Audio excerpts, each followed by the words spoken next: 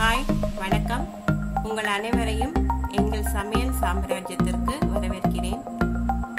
அருமையான mutton gravy எப்படி பண்ணலான்னு பார்க்கலாம் வாங்க. தேவையான பொருட்கள்: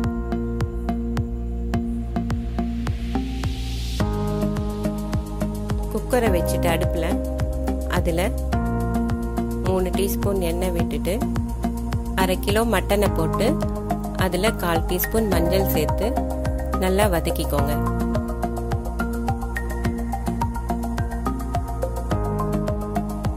மட்டன் சுருங்கி தண்ணி விட்டதும் கைப்பிடி அளவு சின்ன வெங்காயம், உப்பு, அது மூழ்கிற அளவுக்கு தண்ணி சேர்த்துட்டு குக்கரை மூடி 4 விசில் வேக வைங்க.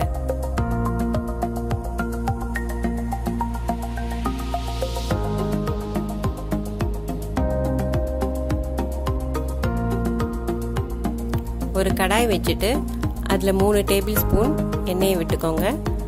பட்டை, ஏலக்காய், சோம்பு, கருவேப்பிலை சேர்த்துட்டு அதில் பொடியாக நறுக்கின 3 வெங்காயத்தை சேர்த்துக்கோங்க.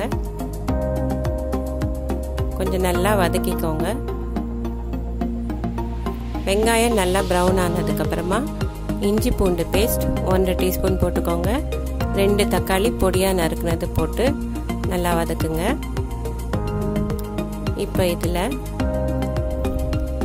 சீரகத்தூள், தனியாத்தூள், உப்பு, மஞ்சள், காரத்துக்கேற்ப மிளகாய்த்தூள் சேர்த்துக்கிட்டு நல்லா வதக்கிக்கோங்க.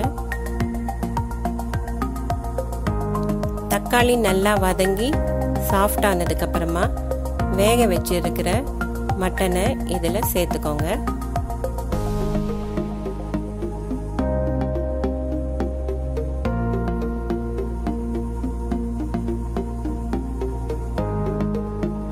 நல்லா கலந்து விட்டுக்கோங்க.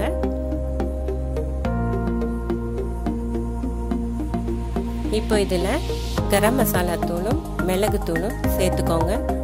உப்பு சரியா இருக்கான்னு பார்த்து உப்பு சேர்த்துக்கோங்க. நல்லா கலந்து கொதிக்க விடுங்க.